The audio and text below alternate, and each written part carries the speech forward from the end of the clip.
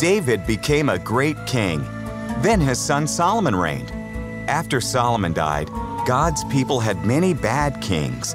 King Ahab was one of the worst.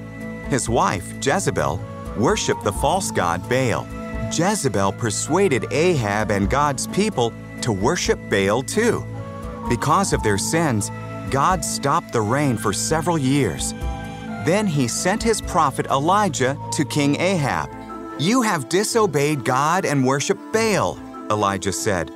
"Tell everyone, including the prophets of Baal, to meet me on Mount Carmel. I will prove who the true God is." Everyone gathered on the mountain.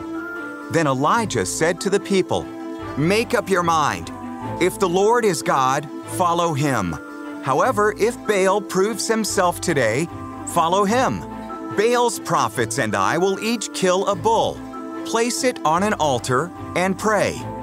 The God that sends fire to burn up the bull is the true God."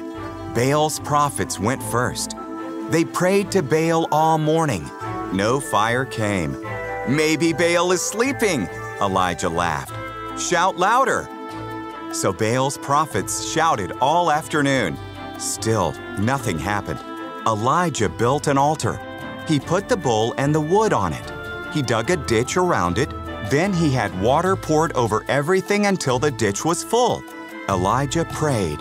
Immediately fire fell from heaven. It burned up the bull, the wood, the stones, and the water. The people bowed down and cried, "The Lord is God."